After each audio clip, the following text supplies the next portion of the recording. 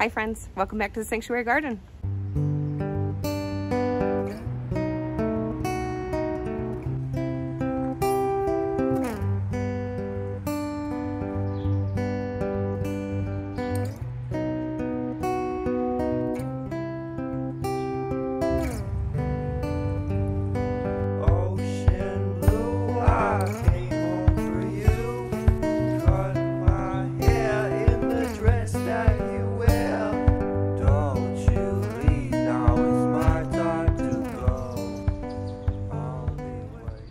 It is officially the beginning of August and the garden is wild, as you can see.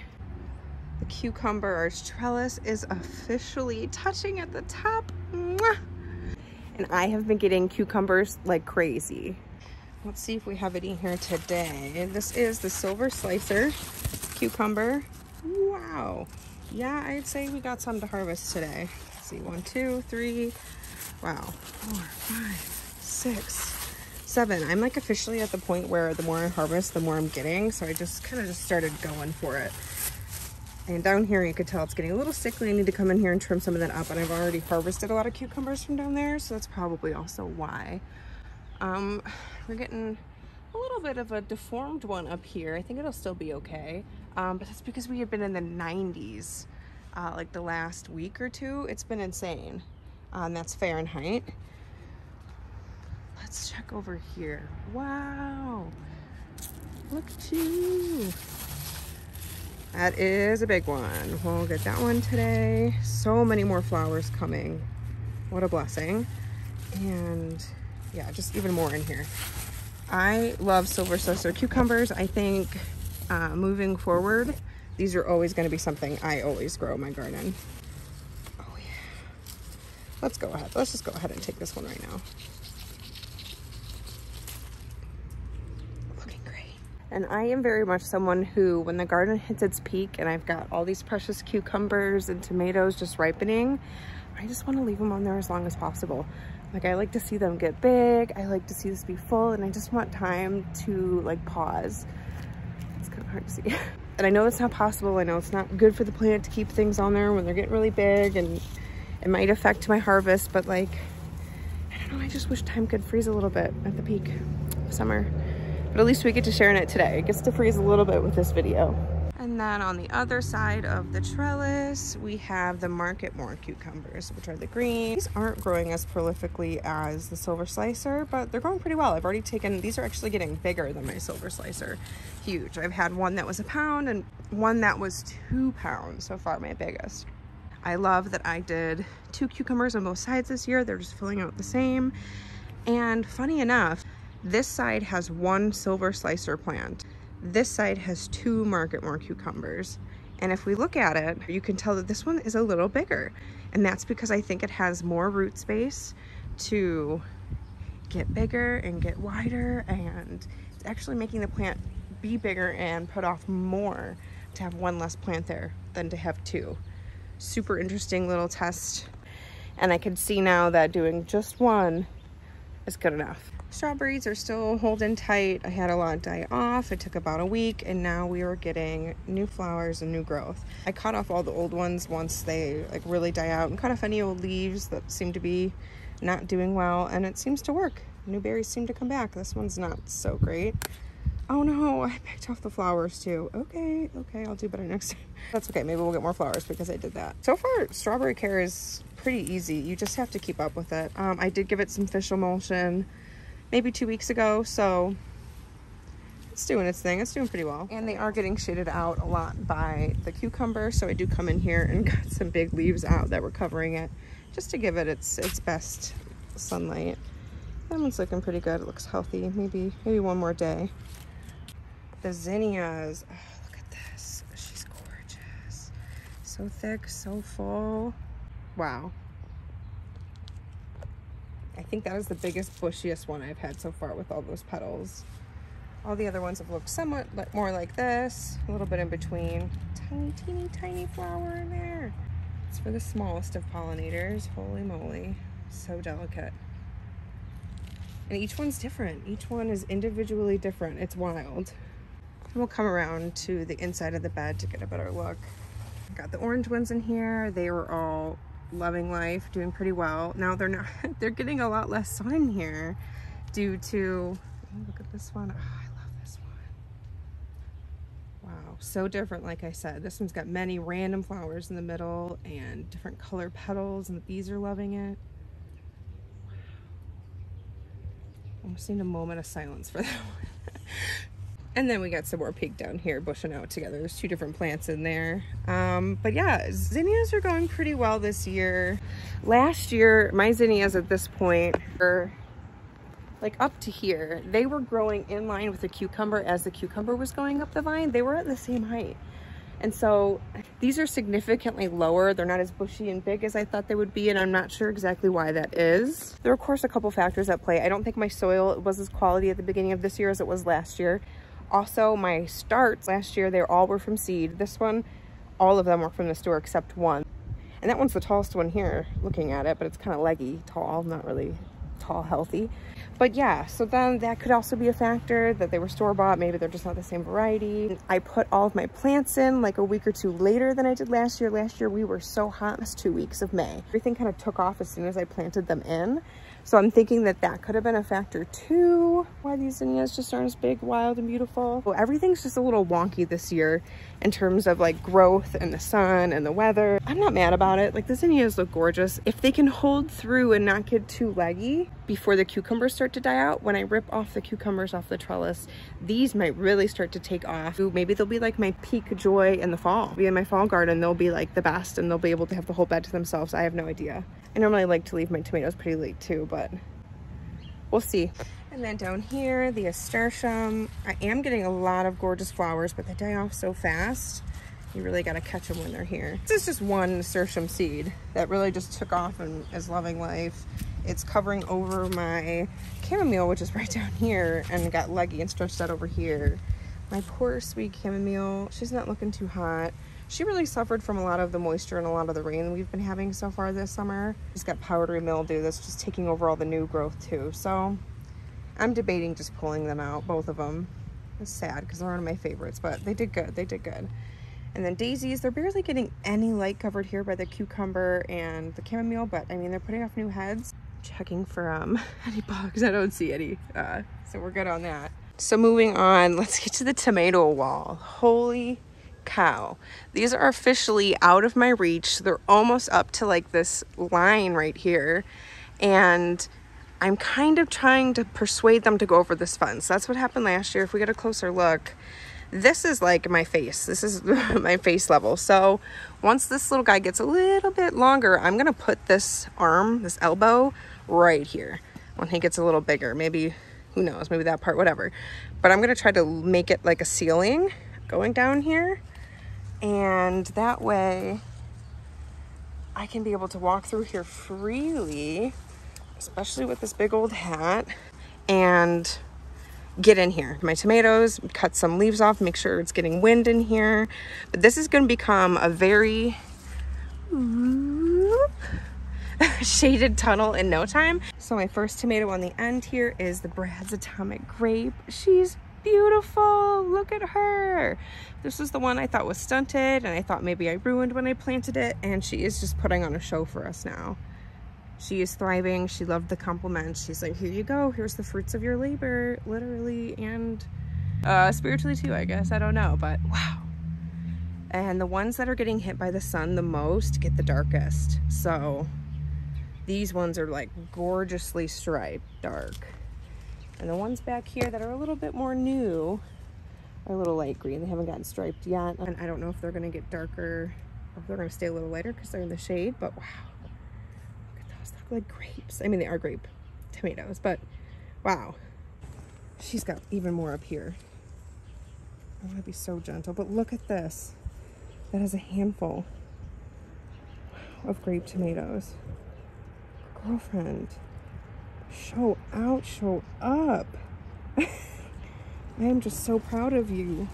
Oh my goodness. Let's move in here. Holy cow. And we got more. So this is just the wild, wild west. The wild, wild west of tomatoes in here. And when it gets above this trellis mark, I don't trim unless it's hanging over and holding hands with the cucumber. Because this week I've had to cut off many, many stems that were leaning over, and the cucumber right here would come over, hold it, and then start wrapping its tendrils around it. And they were like best friends. They were creating their own atmosphere in here. I did cut those off. But otherwise, I'm letting it go wild. I like it. I think it's beautiful. I think it's in its most natural habitat, and this is what it wants to do with life. So I let it go wild. Let's move on in. Now moving into the shade here in the little tomato, I don't even know what I should call this, tomato wall. I call it the tomato wall, but maybe we can call it like the tomato terrace or something. I don't know. Once it gets that overlay, like tomato arch, tomato wonderland, tomato tunnel, maybe I'll call it tomato tunnel. But wow, so much more shade in here. I'm looking up, I see at least like 60 tomatoes. It's insane. I mean, look, even the tomatoes are sweating. And of course that could be moisture from last night's rain and the leaves dripping, but wow. Beautiful. Just so many. I wish I could give you like a better shot of these, like just looking up. Look at all of those tomatoes. They're endless. Wow. All I can say is wow. Like just living under this tomato tunnel, whatever we end up calling it, just is magnificent. It's magnificent. If I was a bird, I'd live in here. And if I was me, I'd let the bird live in here. Wow. Yeah. So tomatoes clearly are showing up after these cucumbers. I've been so obsessed with the cucumbers lately. I've just forgotten how exciting these tomatoes can be too. Just wow. This is like a little paradise away from home in here, huh? And so far the plants in here, especially the starts that I was worried about, exceeded my expectations. I am just so proud of them and in awe of them. And before we leave, what would we be amiss to not harvest a tomato? Maybe that one's not ready yet. How about you? Yeah, you feel like you are. Should we try some of these tomatoes? I wish I had some garden salt, like a little salt shaker out here. Okay. This is the black cherry tomato. I think it'd be a little darker if it was in the sun.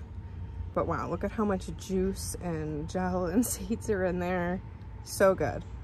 I think this one, so far, I haven't tried the Brad's Atomic Grape yet or the Bumblebee Sunrise, but so far this one is one of my favorite darker, robust tomatoes. I really love the Sun Sugar. I have them over there every year. I get those. Those are like a fan favorite for a lightness, sweeter, kind of like a fruitier tomato. But this is like a good, darker, juicier, robust tomato. Yeah. A flavor profile I have never had in a tomato before. And the left back corner of the bed, we have some basil still looking good, shadowed out, but it's not dying off. It's just giving a home to the spiders. This chamomile's looking a little better. Came up really late, but it's also, I had to cut off a bunch because it was just rotted. So maybe I could put a stake with this one, give them some more sunlight here, and these daisies could get more sunlight now that they're coming back. They look healthy though. Maybe they like some shade. I don't know. They're definitely getting shaded. And the zinnias, of course, but tomatoes from this side too. What? They're just like draping over the edge so beautifully and coming back up. Starstruck. I'm starstruck. And then we have the other part of the garden with the vertical tower. She's in pieces. So I came out this morning after a really big storm monsoon last night to find my tower has fallen over. Looks like almost everything's okay, except one of my pepper plants was completely chopped off, and as was two of my basils. Like the roots just like beheaded. I'm gonna stick this in water and hope that maybe it'll reroot. So sad. And then these, I think I can harvest the peppers that are here. They just started ripening, but you can harvest peppers early and eat them. So I'm gonna harvest these off and just like say goodbye to this plant because this was like one of my best growing peppers. It's just so sad. I need to do better. I need to do better for myself and for my garden and my green stalk planter. It's also like it's just a really good reminder that in the garden, anything can happen, and it's in Mother Nature's hands. And if you have a big storm, you can always do the best that you can do and put up stakes and put up nets and put up supports. But at some point, like, what's meant to be will be. And I guess what's meant to be is this. So literally, we're gonna shake it off and we're gonna move on, and we're gonna do what we can and move on. I had one, I think this is a banana pepper that turned red that I was really excited to harvest and eat red, and it's like crushed. It just got flattened, so I'm gonna cut that off. And I wish I had chickens, but I don't, so I'll give them, I don't know, compost, bugs, I don't know. We'll get more, maybe. Okay, the lady who was stealing the show over here now. Miss Zucchini, the queen, is finally in bloom. Her leaves are gorgeous and big, and she is ready to be here. She's showing up now. I also gave her some blood meal, and we have our first ever zucchini. But I don't think that that one got pollinated, so there's no male flowers open here. Yeah, but it looks cool. I came out here yesterday morning and checked on that flower for the first day that it opened. Now this female flower needs to be pollinated by that male flower that has yet to open in order to grow fruit. And this today or tomorrow, if it does not get pollinated by a zucchini male flower, it's gonna close up and die off. And this little zucchini is gonna die off too. I'm extra excited about this flower specifically because I had a zucchini plant last year. It got giant, got huge, and then got destroyed by a thunderstorm that just whipped it around. But on that plant, I never had a female flower, ever. So this is my first female flower ever had, and it's not open at the same time as the male flower. So I'm a little disappointed, and it's a gorgeous flower. I would hand pollinate it myself if I could, but I don't have a male flower. So I'm hoping that that second one coming up will open up in time for the male flowers. But if it doesn't, I just wanted to document this moment and this flower because it may not become a zucchini, but I love it. I love it as if it was one. So yeah, kind of disappointed that the male flower wasn't going to be ready in time. This flower's closed up today. It had like one day of being open. So I'm going to wait and see what happened. Maybe it was magically pollinated. I don't think so. I think that one is going to drop off. Also, tell me how this survived the big storm and that fell over. I mean, I know it's higher up in the sky, but like, as far as this didn't get whipped around like last year, it's just bizarre to me, but I'll take it. Sometimes I just think things happen in life and the garden that are just meant to be. I don't know why it was meant to be, but I'm not going to dwell on it. I'm going to let it be and just be excited about the positives, the things that didn't break and the things I still have, and how the tomatoes miraculously survived off the top of that shelf, falling all the way over. And we got some tomatoes in here. And man, these are so good in the sun. Let me just get this one down here. We got to give this one a good try too.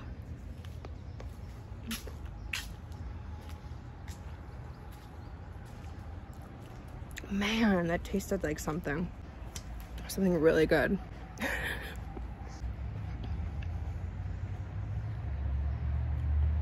Man, that's the kind of tomato that'll make you dance. Woo! Doesn't even need salt. Sun Sugar, by far my #1 recommended tomato. I wish I kind of put that on the tomato wall over there now that it's tasting it again. Oh, so good. Wish you could taste it too if you haven't. If you have, let me know. If you haven't, next year. And that's a wrap. Thank you guys so much for spending time in the garden with me today. I love showing you my garden, watching the progress. It's really great for me too. And I hope that your garden is going well. Thanks. See you guys next time.